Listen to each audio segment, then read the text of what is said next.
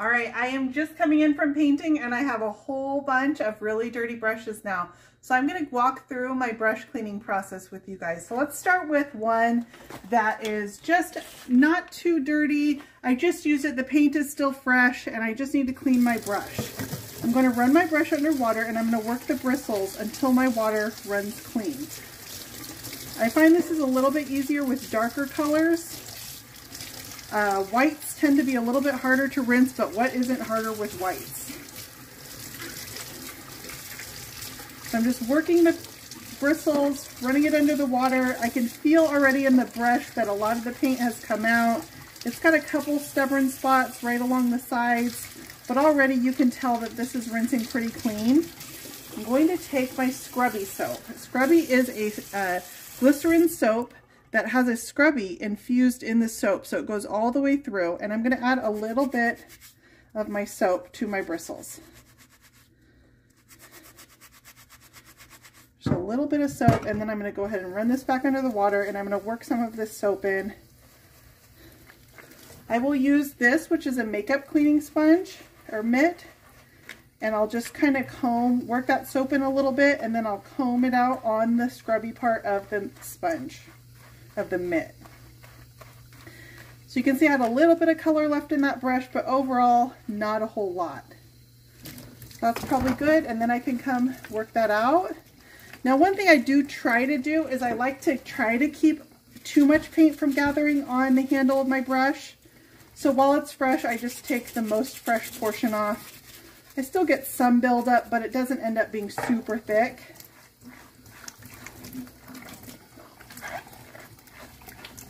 All right, and I'm going to make sure I rinse all that soap out of my brush. I'm going to squeeze the bristles out.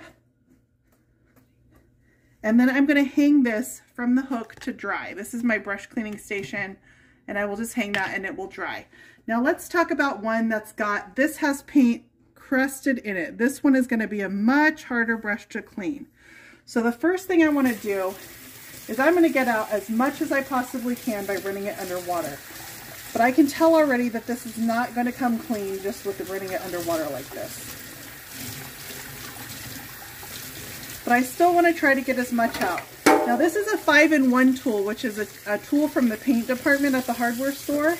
And I'm going to comb out as much as I can.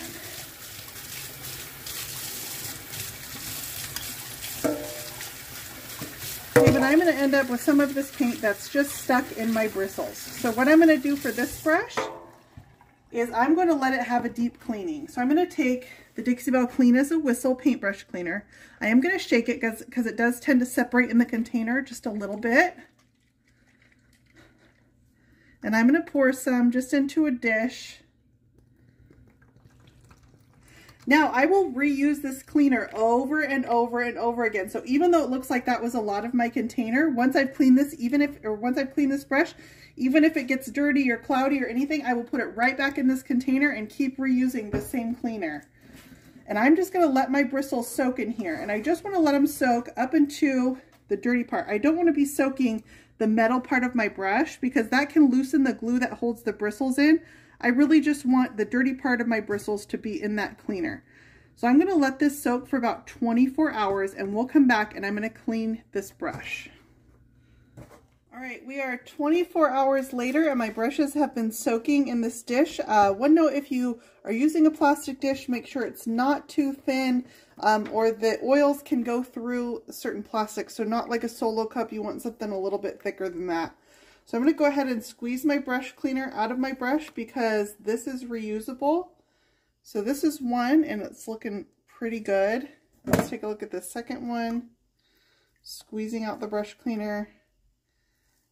And from here, I'm going to take this and I can pour it right back into my container. I'm going to go ahead and use a funnel. And this is completely reusable.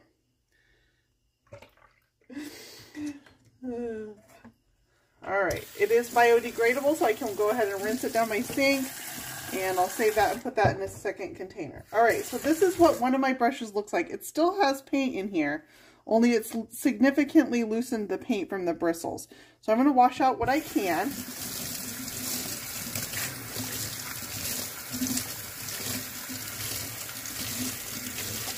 And quite a bit of it can just be removed with my hand.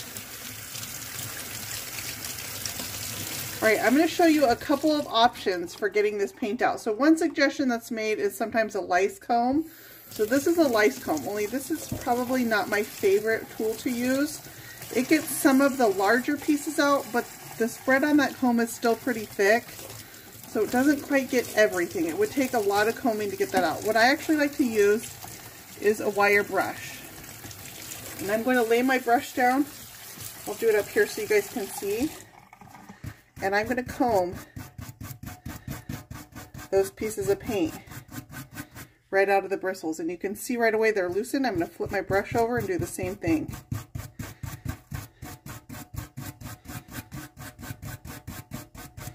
Okay, that gets rid of them pretty easily. And then I'll spread my bristles out a little bit so that I can get any that are in between. Make sure that I get up close to the metal. Spread the bristles out some different ways. And I'm combing in the direction of the bristles, not being too harsh on it.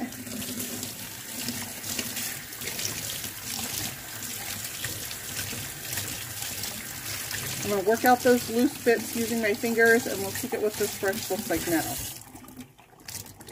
Okay, that is a clean brush. Any little bits, I could go back and get these couple little pieces that are still in, right in there. I would just comb them out again with my wire brush.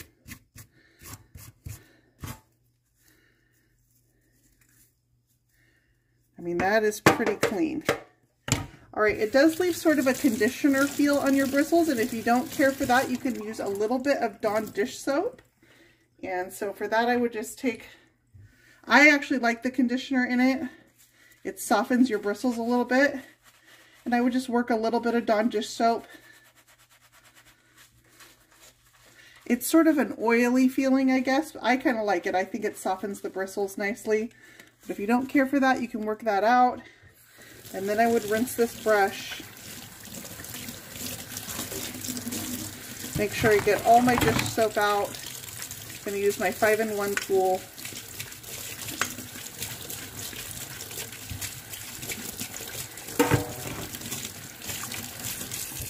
All right, that brush is super clean and soft. And so now I'm going to hang this up on my drying rack.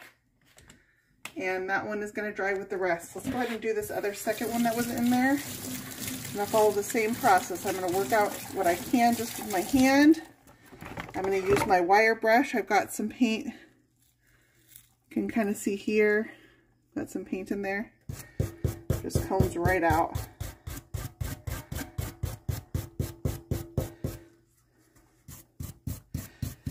I get these in packs. You can get them in packs of, I don't know, I think 10 or so on Amazon for about $7, $7.99. Have those in my Amazon shop. It's a hardware store item as well.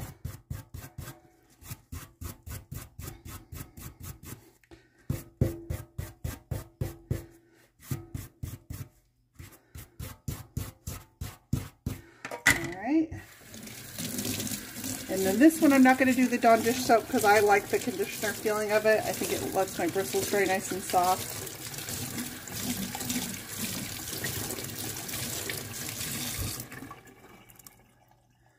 And squeeze out that water. And then I'm going to let it dry, bristles down, so all the water drains out. If you let it dry this direction, the water is going to drain into where the glue is. And again, it can soften the glue for those bristles. And that will hang up right there. All right, that is the new Clean as a Whistle paintbrush cleaner from Dixie Belle.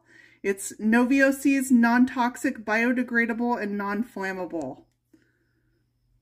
You can check that out on at my affiliate link.